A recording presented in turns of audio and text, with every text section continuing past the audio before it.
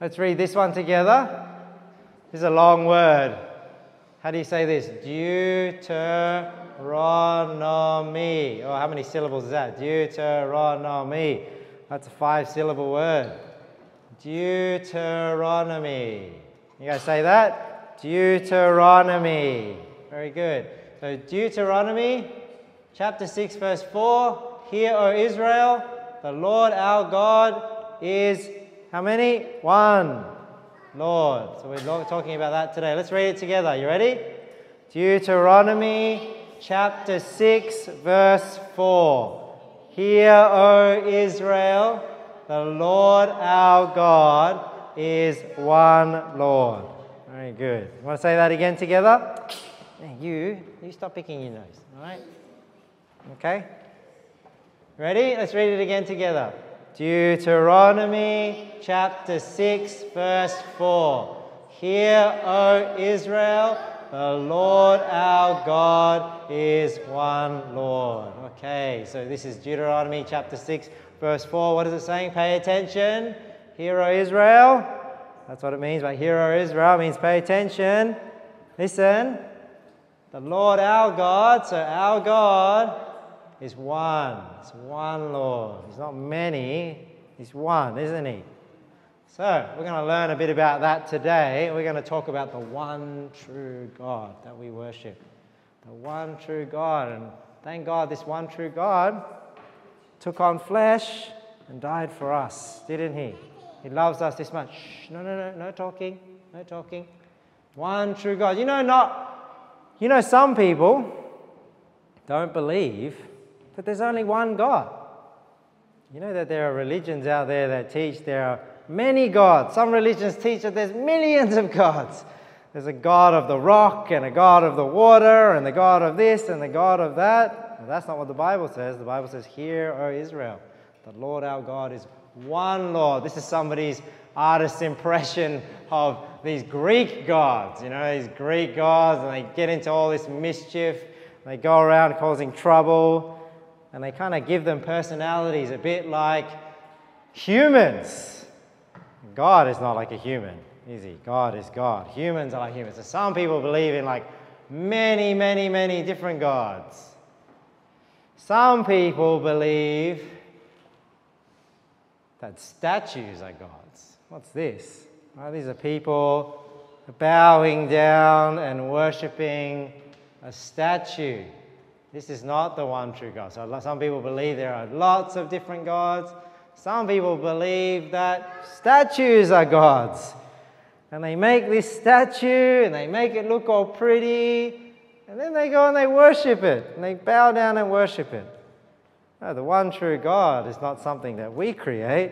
The one true God created us. Right? God created us.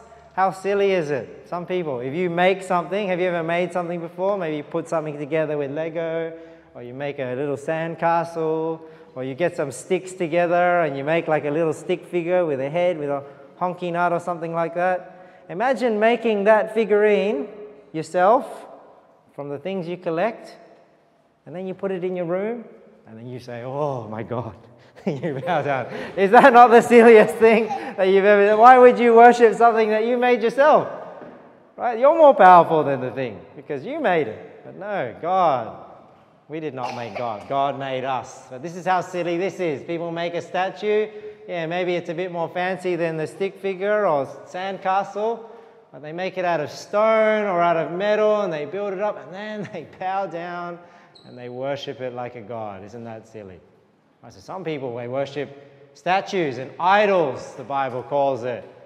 And this is what Israel did, if you remember, when Moses went up to take the 10 Commandments. He came back down, and what were they doing? What were they doing, Noah?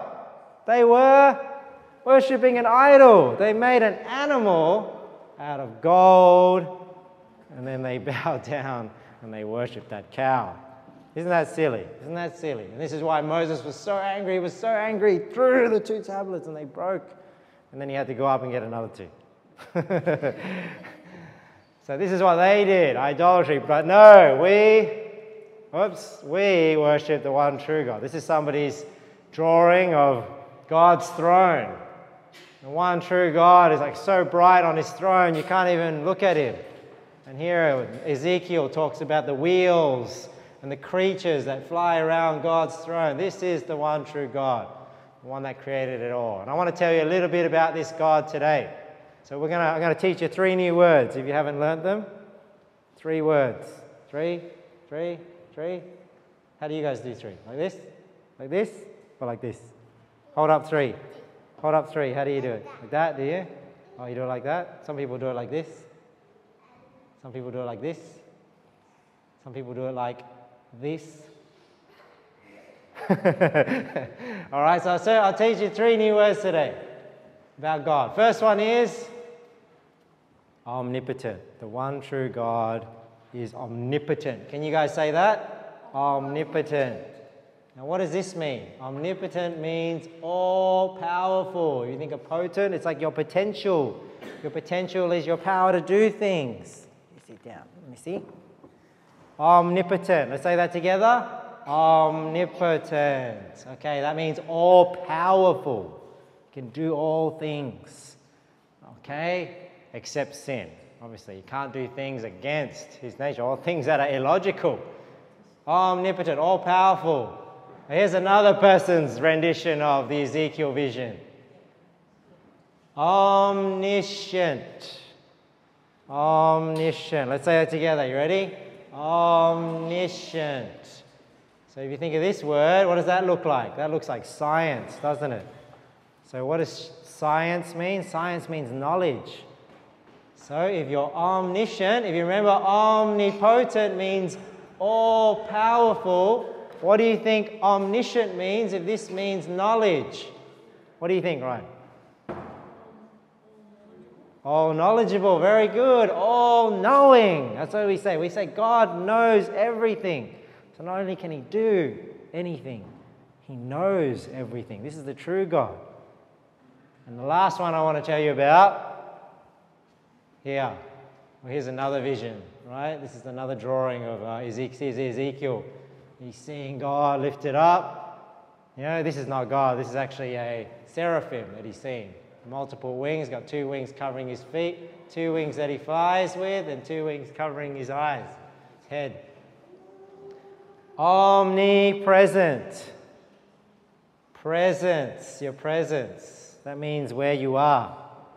Right? So if this means all-powerful, this is all-knowing, what do you think omnipresent means? What do you think, Timothy? His presence is everywhere. Well, this is present, not a gift. Not like a present that you get a gift. This is present where you are. What do you guys think? Omnipresent. Present is where you are at the time. So you guys are present here today. But God is omnipresent. What do you think that means? Hand up. Ryan? Yeah, he's all present. He's in all places. Okay, so this means he's everywhere at the same time. You know, hey, pay attention, kids. Hey, take your hand here, man.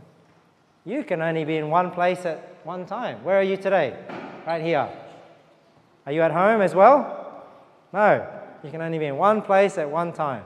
But you know, God can be in all places, all the time. So he doesn't have to be here or there. He doesn't have to be there tomorrow and here yesterday. He's everywhere all the time. That's what omnipresent means. Okay, so let's recap. Who remembers? What does omnipotent mean? Omnipotent. Jordan. Potent. Starts with P. Simon. Power. What does omnipotent mean? If potent means power, what is he? All powerful. So he can do all things. What about omniscient? Who remembers, Jordan? All knowing. Very good. Omniscient means all knowing. Is that right? Yes? And the last one, omnipresent. Ryan. All present, but what does that mean? All present? Who knows? Abel. He's everywhere. That's right. Omnipresent means you're everywhere all the time. Okay, so we learned about the one true God today. Okay, so let's read our memory verse again. This one we want to memorize for next week. Memory verse, Deuteronomy chapter 6, verse 4. Let's read it together. You ready, guys? Deuteronomy chapter 6, verse 4. Hear, O Israel, the Lord our God is one Lord. Okay, Deuteronomy chapter 6, verse 4. Who wants to have a go?